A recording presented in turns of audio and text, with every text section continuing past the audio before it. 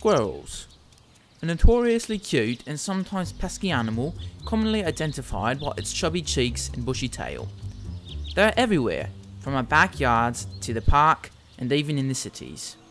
Averaging a lifespan of 3 to 5 years, squirrels spend much of their time using their chisel-like front teeth and sharp claws, strong legs and whiskers to navigate and search for food.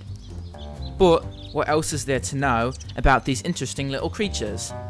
Let's take a closer look at the squirrels located in Tinker Nature Park, New York. This cute little guy is a red squirrel, one of the smallest types of squirrels. They weigh at most 1.5 pounds and have rich, rusty colours of orange and red in their fur. Although this guy is chomping on a walnut, red squirrels are actually omnivores and can eat mice, eggs, and even small birds. Oops, looks like this guy just dropped his lunch. Welp, looks like he doesn't mind too much. Squirrels aren't the only ones balancing up in the trees. All over the forest, birds are watching over, like the eastern bluebird, this hermit thrush, this downy woodpecker, or this robin. Next up, the grey squirrel.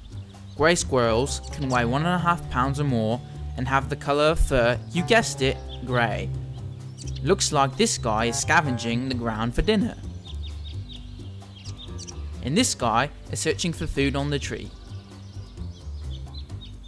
And this guy already found his dinner, acorns. A squirrel's teeth never stop growing. They don't get too long because all of the nuts that they eat help to shave them down. But after a while snacking, it looks like this guy's got somewhere to be. Or maybe somewhere to hide.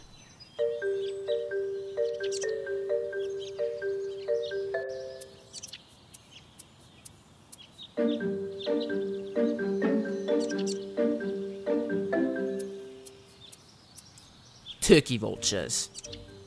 With feet like chicken and powerful beaks, these guys are scavengers, meaning they don't kill prey.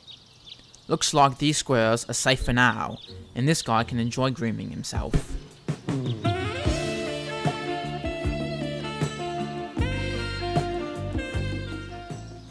Besides, these vultures are more preoccupied attacking each other instead of being on the lookout for dead meat.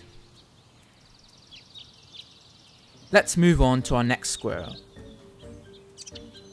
This is a black squirrel, a subgroup of many species of squirrels whose fur appears black due to an abnormal pigment gene. In this case, this little guy is a fox squirrel because of the reddish orange underbelly. Looks like there's no food up there. Although we might not think about squirrels a lot, they can be very smart creatures. They can use their strong sense of smell to find food buried beneath the snow, move in zigzag patterns to escape predators, and pretend to bury nuts to throw off potential thieves. So next time you see a squirrel, don't underestimate them. This is coming from someone who has a bit of experience spending time with them in the park. All this talking has made me hungry. Time to eat some more aquatic plants.